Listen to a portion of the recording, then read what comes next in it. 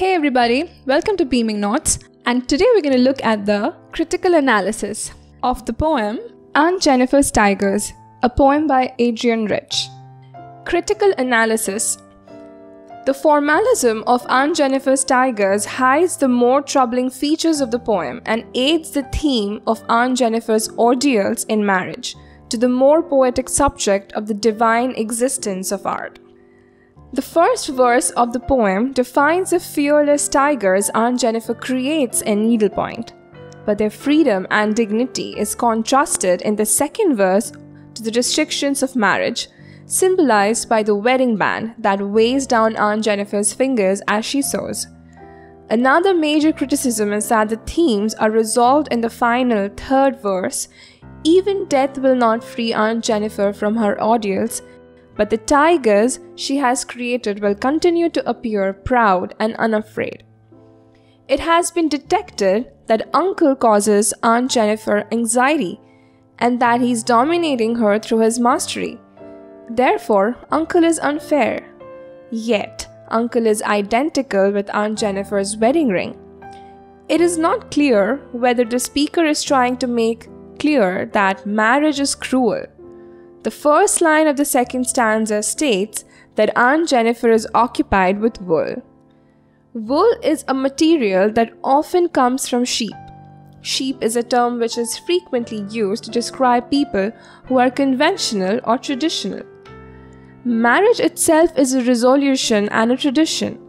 Perhaps Aunt Jennifer is anxiety-ridden because of her choice to be old-fashioned and get married into a domineering association. The poem has received wide critical appreciation. Adrienne Rich's poem Aunt Jennifer's Tigers is a poem of struggle.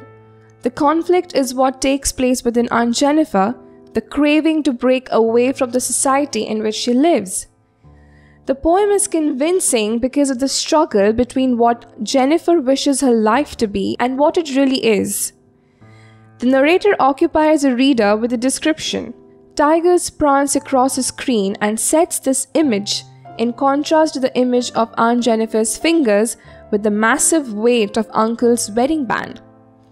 There's a direct link between revolt and repression, between the individual and the social, between the personal and the political. This is also the beginning of Rich's lifelong subject of feminism. This poem cries out for a determination of Aunt Jennifer to throw off the destruction of social and political chains which held women in their homes and tied to husbands they no longer wish to serve. Poetic devices. The poetic devices used in this poem are mainly alliteration, end rhyme, and couplet. Sound devices add sparkle and interest to poetry, allowing a rhythm to form about words, making the reading memorable. Alliteration, rhyme in couplets, and end rhyme are the most common forms of poetic devices found in the poem Aunt Jennifer's Tigers by Adrienne Rich. Alliteration is a repetition of consonant sounds at the beginning of the words. An example of alliteration is Aunt Jennifer's fingers fluttering through her wool. The repeated F sounds in fingers fluttering make the poem pleasant to read aloud, as the recurrent consonant sounds allow the words to appear perhaps spirited, continuing the mood from the first stanza. Rhyme can be defined as the occurrence of similar or identical sounds at the ends of two or more words. An example of rhyme would be Aunt Jennifer's tigers prance across a screen, bright topaz denizens of a world of green. The rhyme is also set up in the words screen and green as they share similar sounds E. Aunt Jennifer's Tigers has a non-stop rhyme pattern at the end of each line, also known as end rhyme, adding a rhythm that continues throughout the piece. An end rhyme is a rhyme that occurs at the ends of the lines. For instance, Aunt Jennifer's tigers prance across a screen, bright topaz denizens of a world of green. They do not fear the men beneath the tree. They pace in sleek chivalric certainty. Screen, green, tree, and certainty all have similar sounds at the end of each line. This end rhyme adds a playful rhythm, continuing the melody of the first stanza. A couplet is a rhymed pair of lines. Some examples are, they do not fear the men beneath the tree, they pace in sleek chivalric certainty. Every line in the poem Aunt Jennifer's Tigers has its place to a couplet. Couplets are more related to the form of the poem. However, they also have a relationship with rhyme. Yet again, the continuous couplets, thus continuous rhyme, add a free and a playful rhythm which praises Adrienne Rich's theme. Solved questions. What is a poet's concept of marriage? According to the poet, marriage is unequal due to male domination and inequality. The woman at the center of the poem, Aunt Jennifer, is an anxious and fearful wife. She lacks inner conviction or certainty, unlike the tiger she portrays. Aunt Jennifer has become proficient in her life. She lives a life of disparity. She is so nervous that her fingers flutter through the wool she is using in her drapery or panel. The poet depicts the marriage of Aunt Jennifer as an unhappy one for her. Jennifer feels the problem of duty and obedience. This is revealed by the representation of the wedding ring that she wears. It is pronounced as her husband's property, uncle's wedding band. It sits cripplingly on her hand because he dominates her life. Her life with her spouse is described as a life of ordeals. It is shown that Jennifer is horrified in her marriage. Her husband may be violent to her than the tigers she creates in her artwork. For that reason, the poem provides a negative picture of marriage. The poem is probably saying that the uncle or husband is performing like a tiger, and the tigers are chivalric like the husband should be.